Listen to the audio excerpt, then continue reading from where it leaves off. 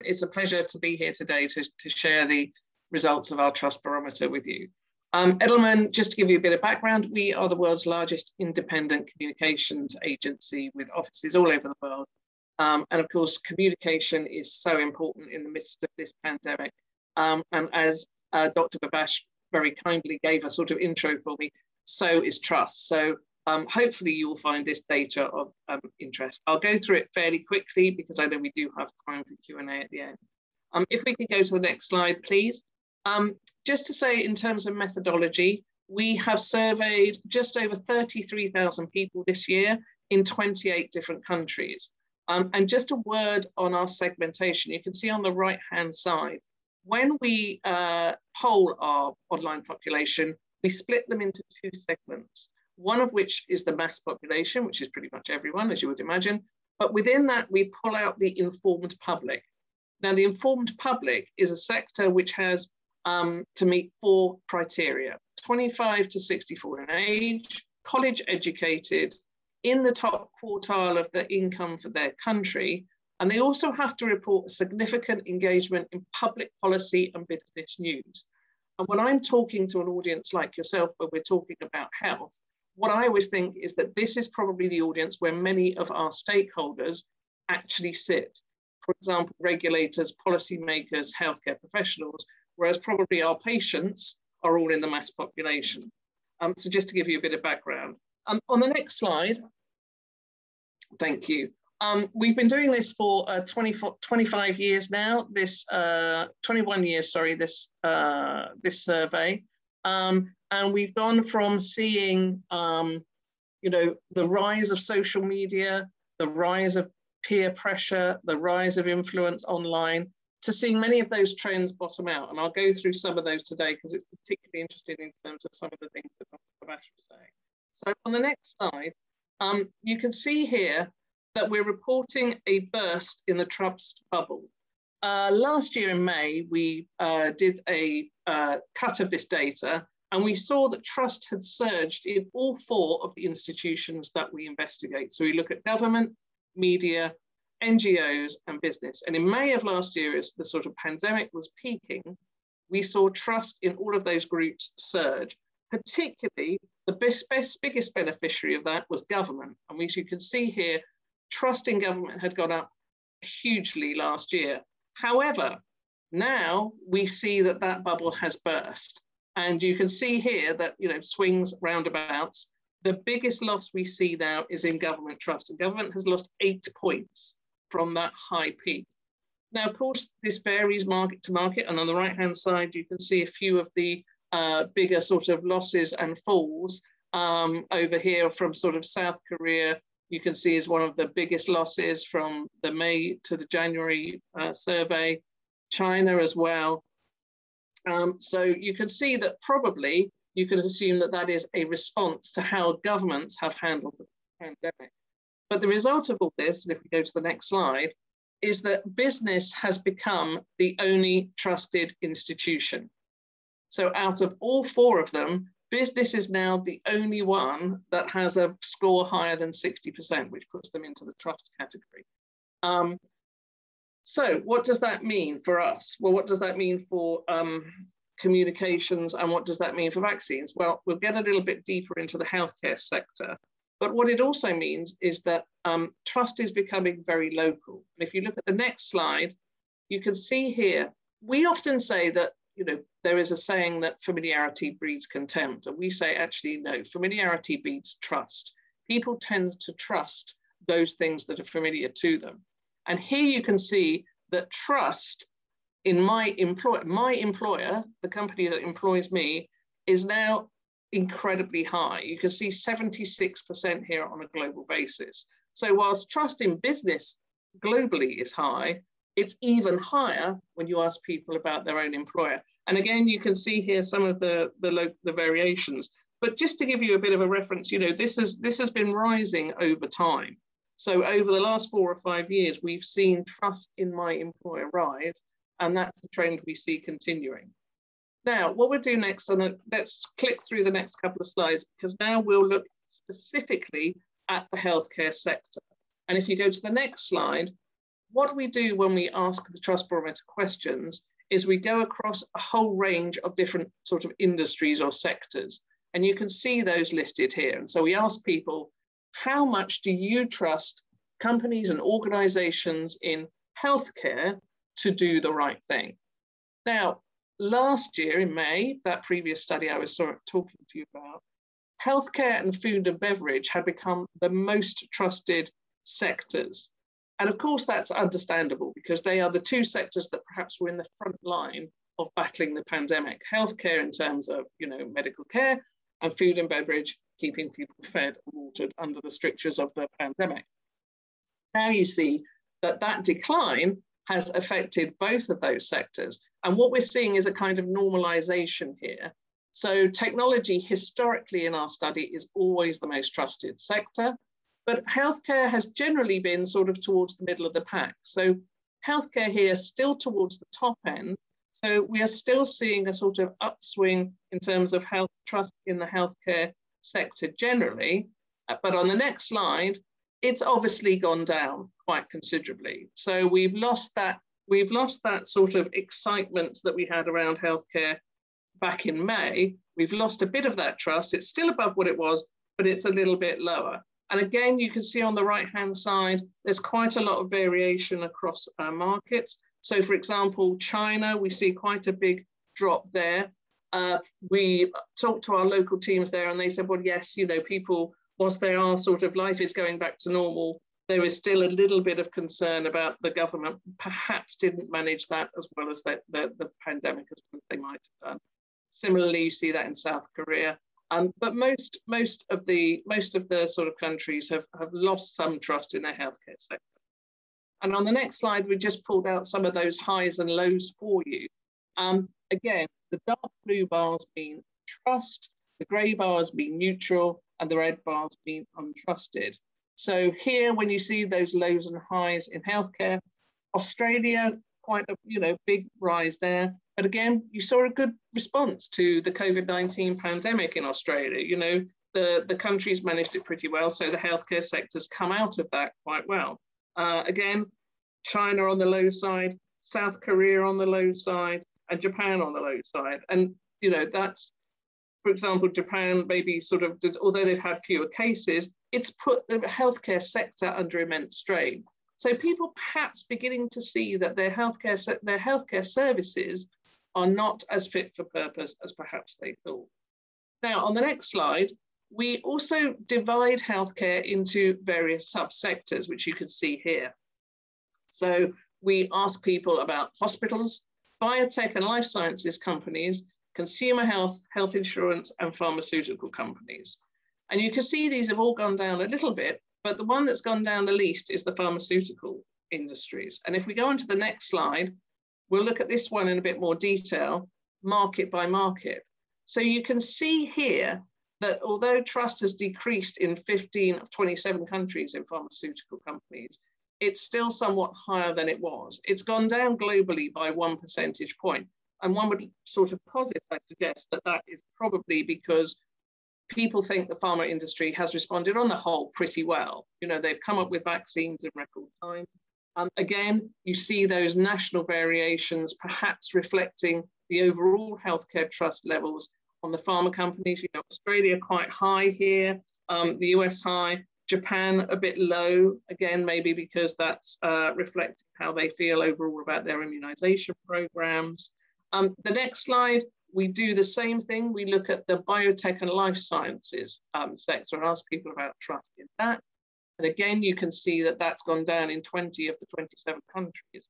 And I have to say, though, when we have in previous years asked people if they understand the difference between pharmaceutical and biotech and life sciences companies, they're not always terribly clear on that. So there is a tendency, we think, for people to think of biotech as being where the sort of the new medical approaches are invented, and pharmaceutical companies being the people who then manufacture those and sell those. But we don't actually have any data to support that. That's just what we feel over time. I mentioned trust and familiarity. And on the next slide, you can see the hospital sector highlighted. Again, this has gone down, but still very high. Hospitals are generally the highest trusted of our healthcare subsectors, which you would expect because, you know, as Dr. Babash has mentioned earlier, people tend to trust their physician. They trust the people they see at the clinics they go to, the hospitals they go to, etc. And then on the next slide, we have the health insurance. Health insurance is generally one of the lower of the subsectors that we look at. And again, you see that slight decrease. I don't know, Katie must be feeling pretty smug during this conversation because Australia is sort of done pretty well again, a high of up 12 points. Whereas again, we see Japan low. And again, that's probably reflecting the fact that, you know, the health insurance industry is suffering from seeing the sort of cracks in healthcare generally that were perceived in that nation. But, you know, China as well, and, you know, again, another low there. Now, I mentioned at the beginning of my presentation that we segment the audience into that informed public and the mass population. And on this next slide, you can see how we've mapped that in terms of this is healthcare trust over the last few years. And what you can see here is that this widening gap, this inequality in trust, we saw it highest in 2 years previously. It narrowed during the midst of the pandemic, but now it's widening out again. So you see that the sort of informed public, much more trusting of healthcare than the mass population. And of course, this is reflected in some of the things that you all know around where are those pools and reservoirs of vaccine hesitancy in the population. They tend to be in the mass population rather than the informed public. But again, something to keep in mind. On the next slide, we've asked people about what are the sort of escalating societal issues. And this is interesting, but perhaps not surprising, to see that improving healthcare is now top of people's societal priorities. Now, previously, that has tended to be things like climate change, poverty, education. But of course, with the pandemic, people are now much more interested in seeing that the healthcare system improve over and above those other issues. And that's despite some of the you know, high-profile campaigns around things like diversity and inclusion. So interesting that people are still prioritizing healthcare. On the next slide, we move into talking about the sort of who are the trusted voices. And again, Dr. Babash talked a little bit about this. What we see here is that trust in societal leaders is declining. Amidst all of these urgent problems and issues that we've seen over the last year, people see that leadership is failing. So none of those societal leaders groups, not government officials, religious leaders, not business leaders, not even religious leaders, are trusted to do what is right. The people who are most likely to do the right thing, the people who are most trusted on that right-hand side, people in my local community, and again, that sort of people like me thing has been a piece of the trust puzzle for quite a long time now. People trust their peers, the people who are, you know, part of their community.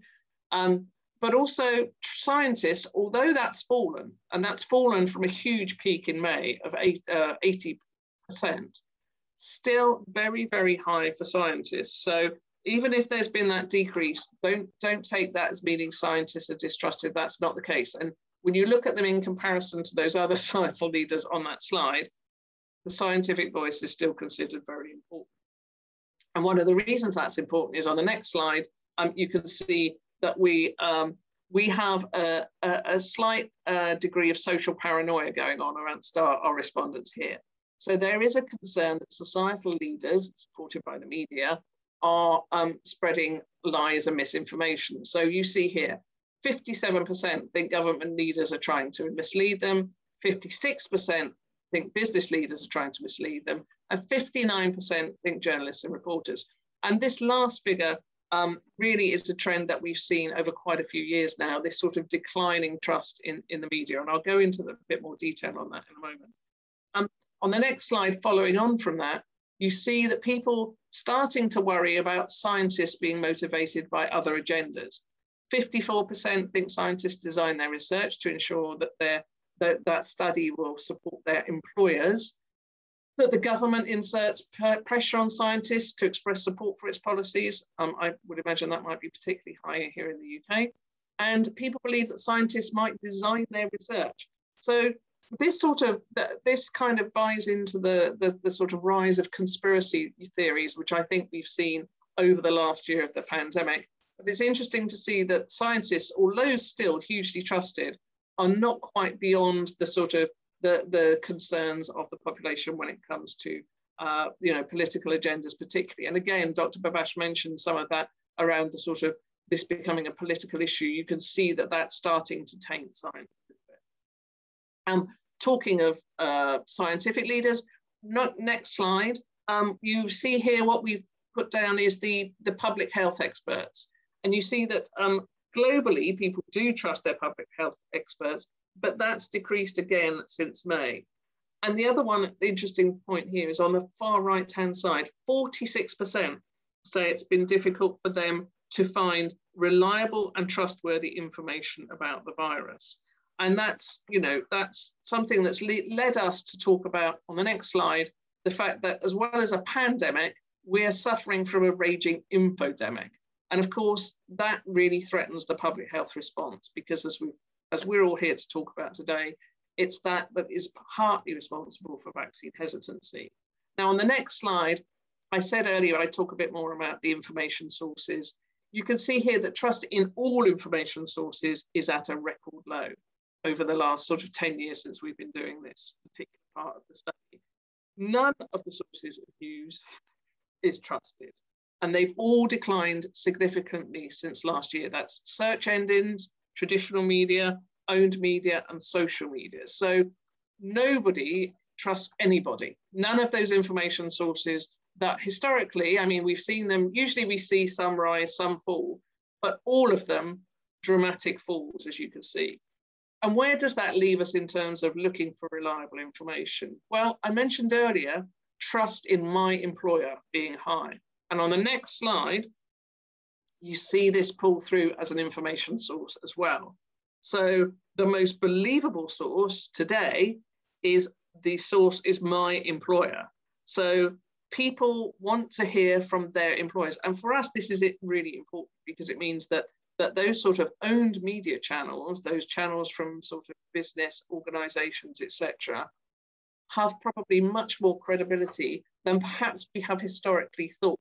I'm one of the people who sort of over the last few years has tended to, look for suggested that people look for independent information. But here you see loud and clear, my employer is the most believable information source. Of course, one of the problems with this whole information pandemic, and on the next slide, we'll talk about this a little bit, is people's, what we're calling information hygiene. So good information hygiene means you're engaged in news, you avoid those sort of echo chambers of information that just tell you what you believe, you verify information when you see it, and you don't amplify unverified information. But here we see that very few people have good information hygiene, only 1 in 4. So we saw that 57% of our respondents will forward news items that they find to be interesting, but only 29% of those have good information hygiene. So it is potentially possible that they are forwarding inaccurate information just because it's of interest to them. And on the next slide, you see that this obviously is something that could threaten our recovery from the pandemic. People who practice good information hygiene are 11 points more likely to say that they're willing to vaccinate within the next year than those with poor information hygiene, among whom only 59% say they will vaccinate in the next year. And at a country level, 16 countries have double-digit gaps in willingness to vaccinate between those with good and poor information hygiene. So you can see how important the information piece is here in overcoming that hesitancy. I mean, we know that's the case, but here you see that written out in black and white, and that poor information hygiene is one of the big issues that we have to overcome. It's not just about what we're putting out there, it's what people are receiving and how they're treating it, whether they're verifying it, whether they're sharing it. And on the next slide, Dr. Babash actually sort of alluded to this when he spoke about the importance of transparency. The public is looking for straightforward information about the vaccine so that they can trust it. Here you see nearly 2/3 say, I need to understand the science and development process used to create the COVID-19 vaccine before I fully trust it's safe. So that transparency piece, so important. And that's particularly important on the next slide when it comes to healthcare workers. I think we've all seen coverage in the media. We've all talked about the sort of surprising, perhaps, finding of how much vaccine hesitancy there is amongst healthcare workers. And here that comes through loud and clear.